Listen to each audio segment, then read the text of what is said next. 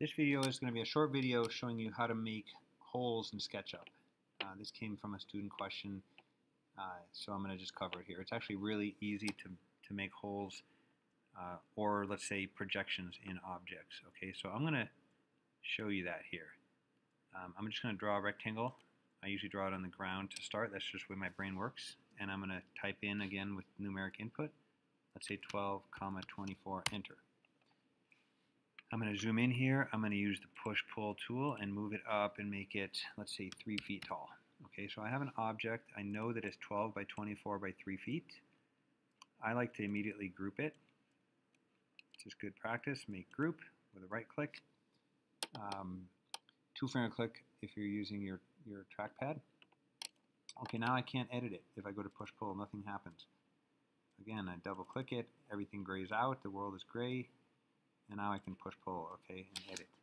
If you want to make a hole, you have to be in the group you're editing, okay?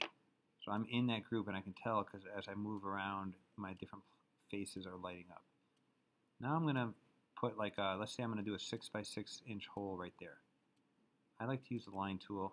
I'm going to mark the center point. I'm going to go down 6, enter. Then I can go across with the green line, and I'm going to go 3, enter. I'm going to go down with the blue line.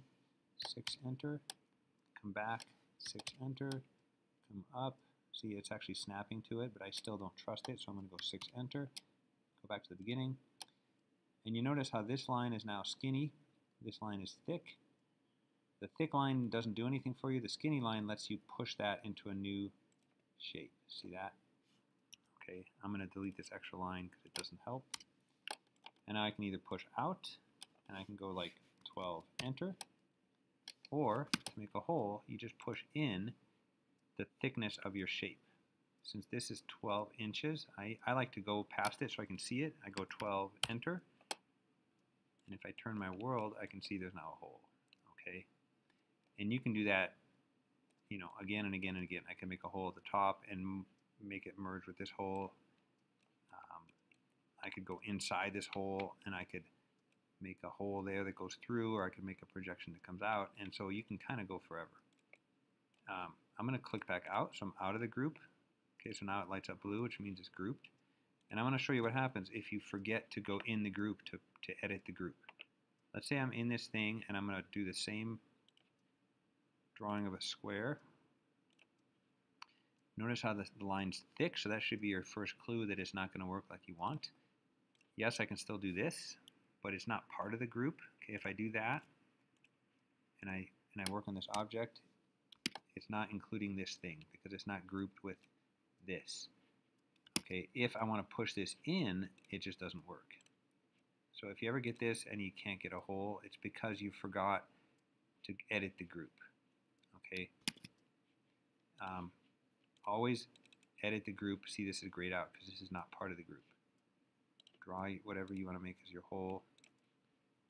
Push, pull, 12, enter, and I can see there's a new hole there. Okay, and this is glitching because what I have is a like a plane that's on top of this plane, and they're occupying the same place in space.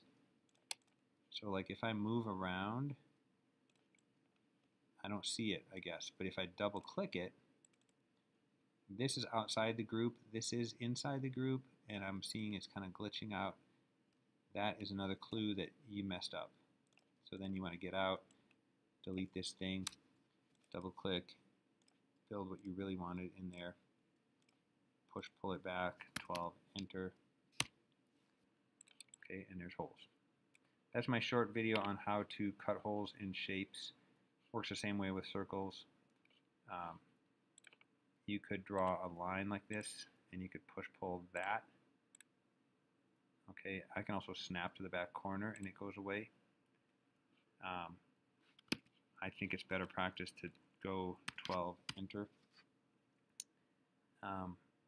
That's it. You know, you could do all sorts of, you could like go make any shape you want, and that line becomes kind of a cutting tool. I'm going to just snap it to the back corner, and you can see how I cut it off. Okay.